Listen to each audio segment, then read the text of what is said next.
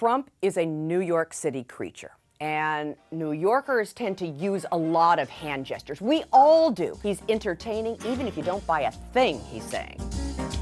I was walking, I was talking, I was feeling so fine on a weekend day in the bright sunshine. I don't think he's been coached heavily on his body language, and people pick up on that in an instant.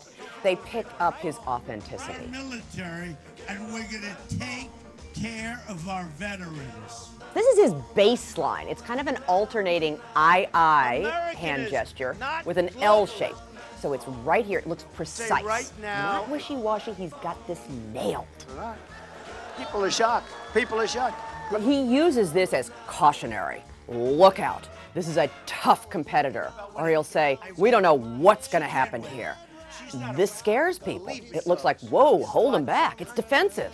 So if you scare people and then you say, here's what we need to do, his prescription, then you've got a good package. I'm taking the gloves off, right? Yes? The no-no is generally pointing at people. In fact, Clinton kind of backed off from that. I'm talking about Bill Clinton, and he started to do the more of a pinch towards somebody. It's less accusatory. Perfect tape, done by obviously a government camera. Slicing means this is precision. We've got to do something about this. I don't want to go. They were trying to give me hit the first ball. I don't want to hit anything. He gets people whipped up with his gestures. He gets them to feel a sense of chaos. Whether he says, we don't have a plan, it's everywhere, it's everywhere. That's his chaos, and then he follows it up with precision moves.